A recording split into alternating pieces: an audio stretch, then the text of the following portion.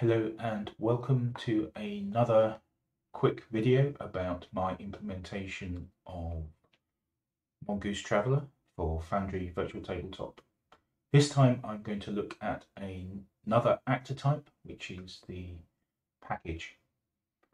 So we can start by creating an actor. We'll create a traveler, call them Fred, and here we have a basic default character. They have all characteristics at 7 and a set of skills. So if we want to create a new character, we can use the /UPP command to get a set of random characteristics. We can drag that up there and we can drag them around if we want them to have a higher endurance than social rank, etc. Another way of setting initial characteristics is via the packages. So if we go to our list of compendium packs and look at base actors, alien races, we have here something called human.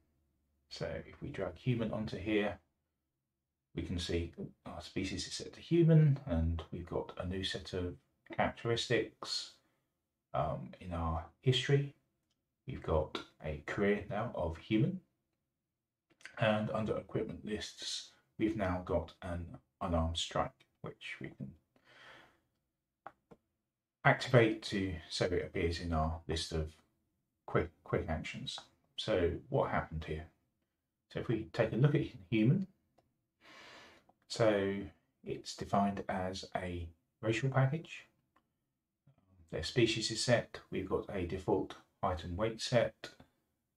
We have characteristics set to all to be 2d6, and we've got a item defined for them, and we've got a career defined for them. We have a look at their career. We see the term length is set to 0, which means they don't count as aging or anything. But we can set up a number of different things. So we close that down and we go to actor. We can create our own package. So let's create a package. Let's create a spacer. So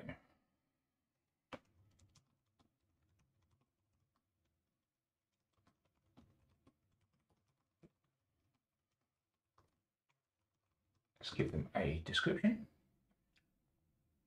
And what we can do is we can say, okay, spacer has -1 to strength. Maybe they have +1 to dex and +1 to int, and they have a number of skills. So we could give them a back skill of 1. We could give them athletics dex as a skill. We could maybe give them science. What do we need to give them any? Let's give them engineering. So they have a number of skills defined for them. We can give them a career term. And maybe this is a background career term, like defined in the compendium. So this character grew up space station or in an asteroid belt. Okay, so that's defined. We can also give them a contact as well.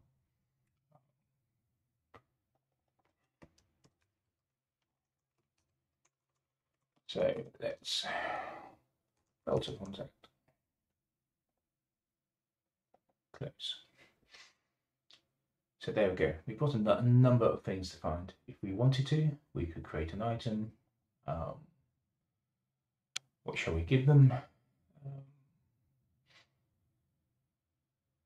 Let's Let's give them a vac-suit. Why not? It's a suitable icon for vac-suit. There we go. So take the late vac-suit. Let's give it some random stats. I can't remember how much vac-suits are worth, but we can give that a cost. And we can say it requires skill of vac-suit 1. Close. They've got a skill of vac-suit 1.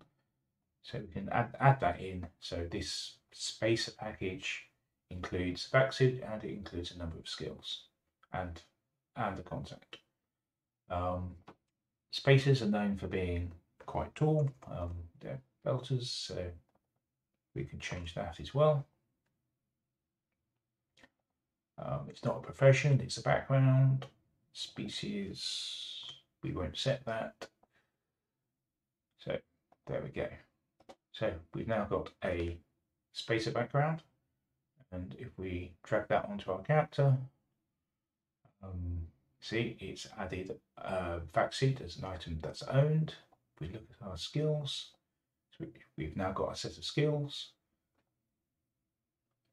We've got our human racial background, and we've got a spacer background. Again, both of these have been set to not have 0 years for the length of the term, so they don't affect our entry age. And we've got a set of characteristics. Now, what our racial background did was something different. So we create another one. Package. So we'll create one as an alien. What type of alien? Don't know.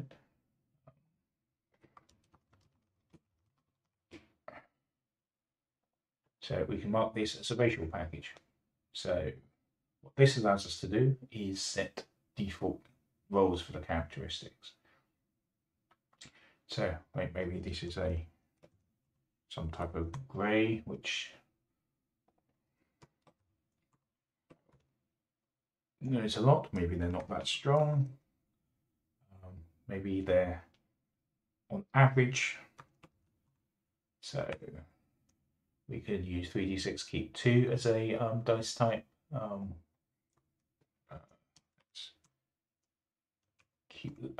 Keep lowest 2, so it will tend to average towards a lower strength without going below 2. And maybe they're or give no, let's just give them a standard 2d6, and maybe they start with astrogation, and we can add anything else as well.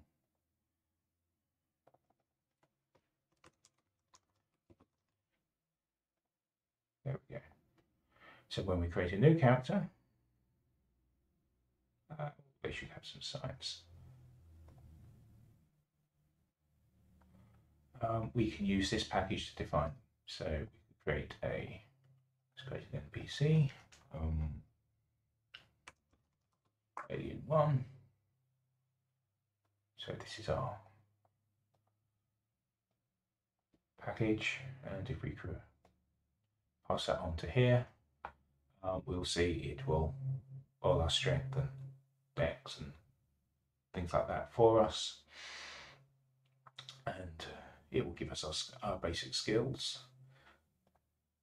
And because it's an NPC, it doesn't have career terms, so that won't show up, but we can still use it with the NPC. And yeah, and there's actually nothing stopping you applying this multiple times if you really want to. It's not recommended, and skills will add on. So if we change that skill, and we on each time we add it on, it will add another skill level. So if you've got multiple packages like you have in the compendium, where you've got a background package and also a career package, then you can apply multiple ones. You can also create your own packages if you want to sort of quickly put together NPCs. And one other thing to take a look at,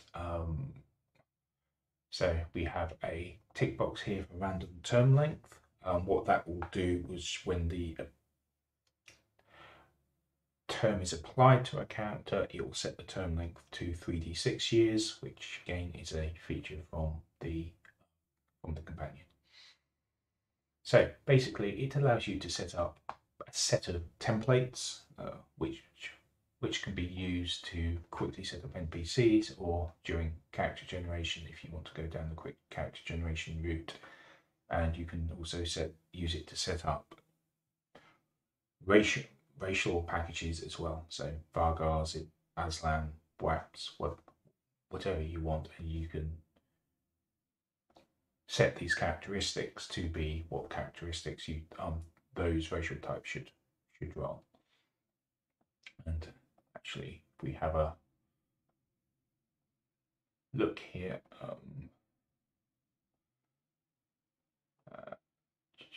where are we? Let's have a look at biography. Yeah. So when we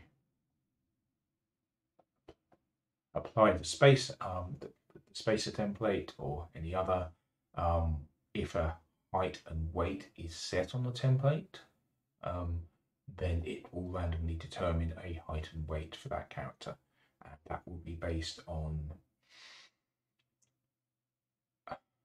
what's here and then modified by the physical characteristics. If you set the gender beforehand,